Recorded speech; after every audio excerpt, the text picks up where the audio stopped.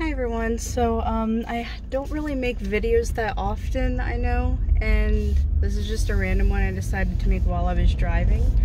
But today is Passover, Good Friday, whatever you call it. Personally, I don't know, just a normal Friday for some people, I guess. And I just went to a church service. Now, from most people that know me, I am new to Christianity because I wasn't really raised knowing it or being taught it or anything like that. But I'm trying to kind of understand things on my own, kind of, by going to church and trying to, read and everything like that, like read the Bible, of course.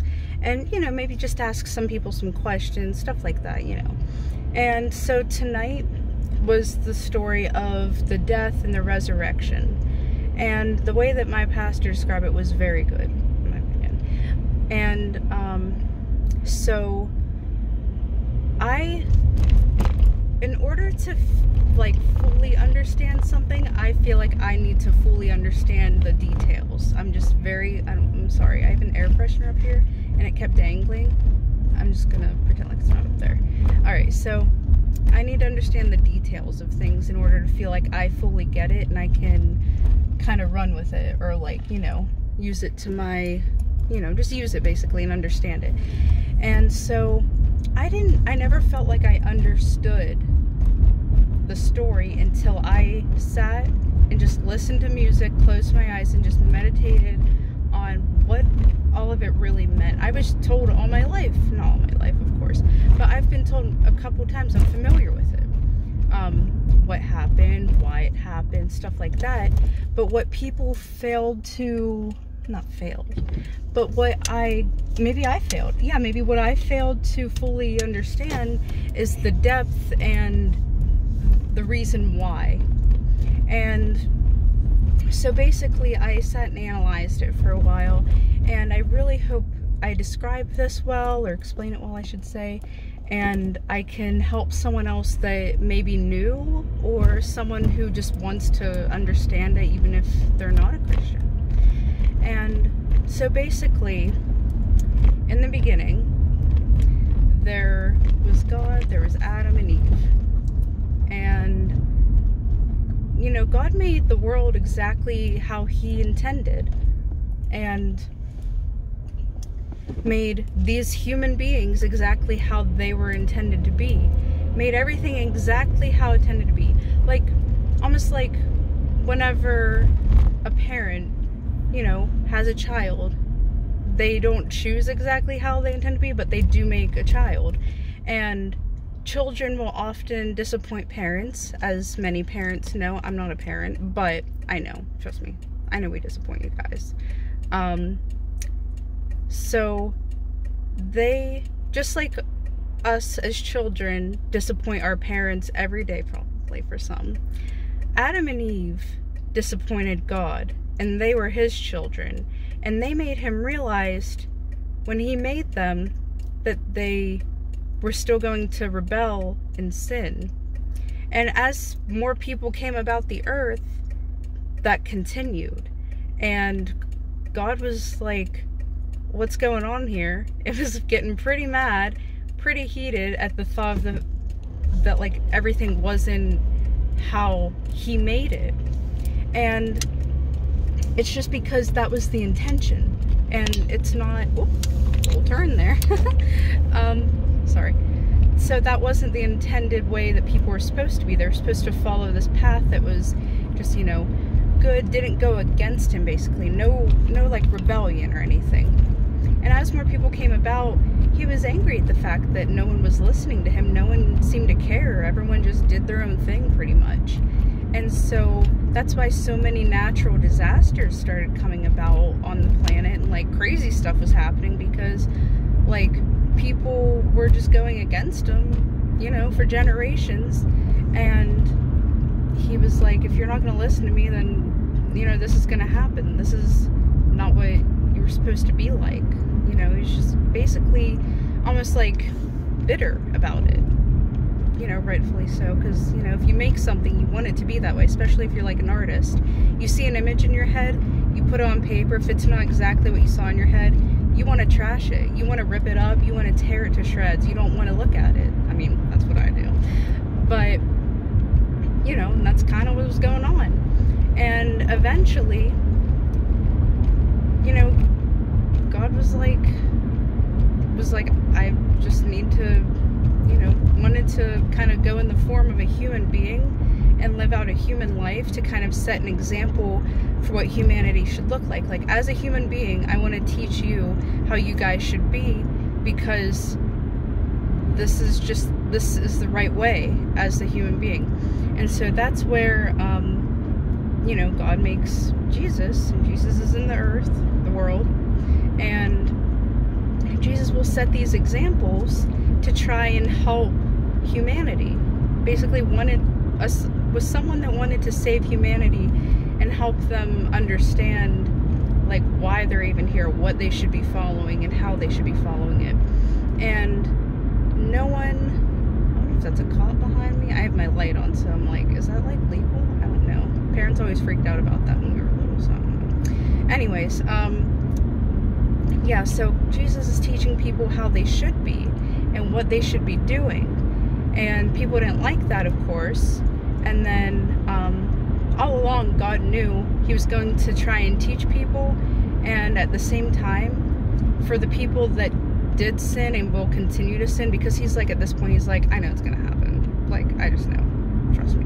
I know. It's been happening for years. It's going to keep happening. So he was like, I want to make a sacrifice to pay for the fact that I'm, you know, they're doing this because it's wrong. And so I will have a human being that I created exactly how I wanted them sacrifice themselves. Almost. I mean, it wasn't totally by choice. I mean, you know, basically be the sacrifice that makes it so whoever sins can be forgiven, as long as they do try to follow the path that I had sent out through Jesus. And as long as they try to follow my word, I know they're going to mess up. Like, there's no doubt about that. I know they're going to mess up, is what comes to his mind. And even though they're going to mess up, it's going to be okay if they ask for forgiveness and understand, like, this was wrong, but now I'm trying my best. So basically, you try your best to live a life like Jesus, as difficult as it is, then, and ask for forgiveness, even over the little things sometimes. Like, you know, if I ever accidentally, you know, swear or something, even I feel bad and I feel like I need to say, oh, I'm sorry, God, you know, stuff like that. As I'm becoming more of a Christian, I'm just starting to feel like certain things are wrong, and I feel like that gets planted in your heart whenever you know, start going down that path, because you start realizing certain things just don't feel right in your heart. And there's a reason for that. Some people ignore that feeling. Some people see it as like an adrenaline rush because they know they shouldn't be doing it, but they want to do it anyways. I'm so sorry about this stupid air freshener. It's just there, okay? So basically, the details of this story are made people like people started turning against him when he made them, kind of how kids do to parents, and he was mad about it because that isn't what was intended as art, was not what he intended it to be. And instead of continuing to, you know, punish them on earth, he figured, why don't I just make someone that can just set a good example. People are not going to like it, so they're going to want to kill him, and that can be how a human can be sacrificed in order for me to, you know, people can, you know, follow his path. And if this happens and people sin, if they ask for forgiveness and truly believe that this was my doing, and understand they are my children and that they disappoint me every single day, it kind of sounds like funny, but like it's not at the same time. If they understand this and believe this with their heart and try their best, even though they're like gonna mess up every day in many ways, good and like, you know, big and small, then they can have my forgiveness. I won't be as wrathful, but it only goes so far. Like, if you Like, you can't kill multiple people and say, oh, I'm sorry, God forgive me, because you killed someone, and you can't just like keep just saying, oh, I'll just say I'm sorry and move on and do it again. That's not how it works. You have to actually change in order for your soul to be changed. And I sat and thought about this to this level. You can say I overthink. I know I do. But I needed to understand the details to that extent to feel like I actually could understand this story. And some people, I don't know if it's because I wasn't raised understanding this whole concept, or if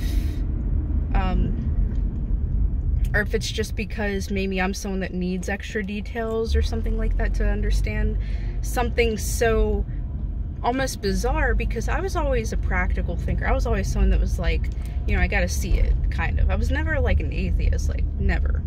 But I was someone that wanted to kind of see things for myself.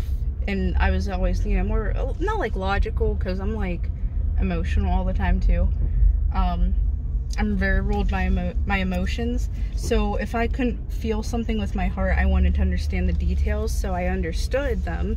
And now with my heart, I can say that that makes sense. Now, if that whole thing I just said doesn't make sense, I'm very sorry, because I'm gonna be real. I don't know if I explained that right. I just kind of said what I was meditating on for, you know, 20 minutes after service while they were still singing and stuff, because, you know, people were praying and stuff like that. But I'm gonna watch this back, and if I don't sound like total gibberish, then you're watching it right now, so hi. And that's from my understanding. If you're someone who has been studying this kind of thing for years and I am totally off, I'm sorry. Please don't be mean. I don't think you would be, but maybe explain it to me in the comments or something if I have it warped in any way, because I'm trying. And I think that's what matters most. But I'm gonna go and you know, just chill out and stuff. So thanks for listening. I hope I made sense. Like I said, I'm gonna listen back and hopefully I made sense. So yeah, goodbye, and I guess happy Passover and happy Easter. Bye.